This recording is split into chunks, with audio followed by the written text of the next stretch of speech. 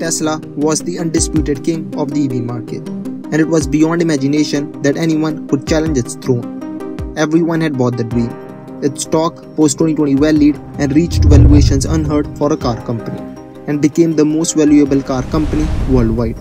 Investors were in awe of this company, with it being the next Apple and Elon the next Steve Jobs. But the dream is about to end. There is a new competitor in town, coming for Tesla's throne, that wants to take it all. A company backed by billionaire Warren Buffett. A company that has a history that is longer than that of Tesla's. Founded in China by Wang Chuan Fu, who was born in poverty in a poor village in China and had lost both his parents by his teens. So this is the story of BYD. Wang was born in 1966 to a family of farmers in Wuhui County in eastern China's Anhui province. He was the second youngest of the 8 children, and his parents died when he was a teenager, and was supported by his older siblings through his high school and university education. He studied chemistry and for several years worked as a government researcher. By 1995, Wang came up with a brilliant idea, when he noticed that the market for rechargeable batteries in China heavily relied on imports, particularly from companies like Sony and Sanyo in Japan. Wang thought, why don't I manufacture here and tap into this enormous domestic market? And Wang then raised $300,000 from friends and relatives and rented a space of 2,000 square meters in the city of Shenzhen in China and established a battery factory for mobile phones. And by 2000, BYD became one of the largest manufacturers of mobile phone batteries in the world, primarily producing batteries for Nokia, Motorola, Sony Ericsson and Samsung. And at this stage, Wang decided to enter into a new industry while utilizing his expertise in battery manufacturing. And the industry which he decided to disrupt was the automobile industry by developing a battery-powered electric car.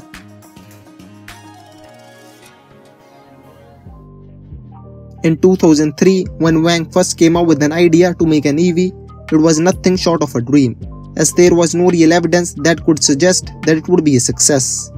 On the contrary, General Motors had launched its first EV in 1996, called EV1, which could sell only 1100 units. And GM declared EVs to be a commercial failure, and in 2003 recalled all 1100 units it had sold and destroyed all of them. Tesla back then had just launched, and Elon had invested an initial $6.5 million as seed capital, and it would not be until 2008 that Tesla would launch its first car. But Wang was undeterred and decided to take a leap of faith. But there was one small problem. Wang had no experience in the automotive industry, and manufacturing a car is a complex process with so many variables involved. So BYD in 2003 acquired a failing Chinese car company, Quinchen Auto, and was later renamed to BYD Auto, and it became the foundation on which Wang built his automotive empire. Initially, Wang decided to create a regular functioning car with internal combustion engine. This was just to get started and learn the secrets of the automotive industry. And in 2005, BYD created a regular compact car called F3, and it was a hit, becoming the best-selling vehicle in China. And no one would have thought that a tiny little car company would give giants like Toyota and General Motors a run for their money. And in 2008, BYD launched its first hybrid EV called F3DM, but it did not sell well, and demand for it was very weak. Until April 2009, only 80 cars were sold. The situation, however, improved when the government of Shenzhen decided to support BYD and purchase some of its cars. However, the hybrid car had a difficult start.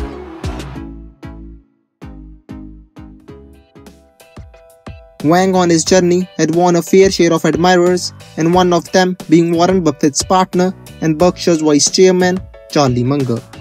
Tesla last year reduced its prices in China twice. BYD increased its prices. We're direct competitors.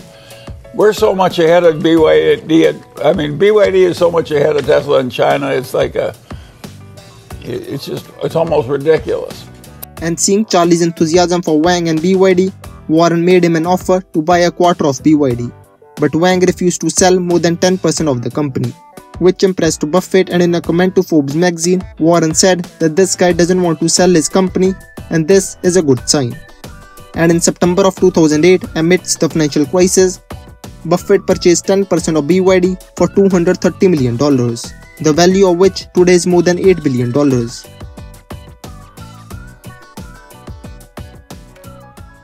Now, with fresh infusion of capital and newfound confidence by receiving a backing from the Oracle of Omaha, Wang was focused on his mission. And in 2011, it launched BYD E6, which was fully electric. This car became popular in many Chinese cities, especially as taxis. And this was also exported to Europe and United States, where it was used by companies like Uber and other ride-sharing services. And in April of 2012, launched a completely new generation hybrid car with improved specifications called BYD Han. And it quickly became one of the world's best-selling hybrid car, and this marked BYD's true entry in the global car market. But Elon still did not consider BYD a true competition to Tesla. You're familiar with BYD, which is also on the West Coast. I think they're ramping up production of their electric vehicles. Warren Buffett owns 10% stake in that. Why do you laugh? BYD is trying to compete. Why do you laugh? Have you seen their car? I have seen their cars, yes. In fact, at the Berkshire Hathaway meeting, I saw their cars. Yeah. Well, they're on a different, tell me why you're laughing. You don't see them at all as a competitor? No. However, it was all about to change when in 2016, BYD hired Wolfgang Egger as design chief, a role he previously played for Audi and Alfa Romeo. It also lured away other international executives, including Ferrari's head of exterior design and a top interior designer for Mercedes-Benz. And fast forward to today, its most expensive model is the Yangwang U8 sports utility vehicle, which costs 1 million yuan or approximately $152,000. And is the world's largest manufacturer of rechargeable batteries, especially in the automotive battery industry. In 2020, BYD introduced its famous Blade battery, which is the safest battery in the world. It has passed rigorous safety tests and is highly stable with high energy density, and provides a long driving range and is cost effective. BYD uses it in its own vehicles and also sells it to its competitors such as Toyota and Tesla. This highlights a very distinctive aspect of BYD, which is its control over a vast part of its supply chain. BYD owns lithium mines and uses the lithium to manufacture its batteries. It also produces its own vehicles and semiconductor components through its subsidiary called BYD Semiconductor. In October of last year, BYD invested $710 million to acquire 6 ships, and each ship can carry 7,700 cars, and this was done in order to secure control over its shipping activities. In summary, BYD is determined to become the most integrated automobile company in the world, relying on itself more than others. This is part of its ambitious plan to become the largest and most important car company in the world. This dream, which started about 20 years ago, may be seen as foolish and naive by some, but today it is within BYD's reach to achieve.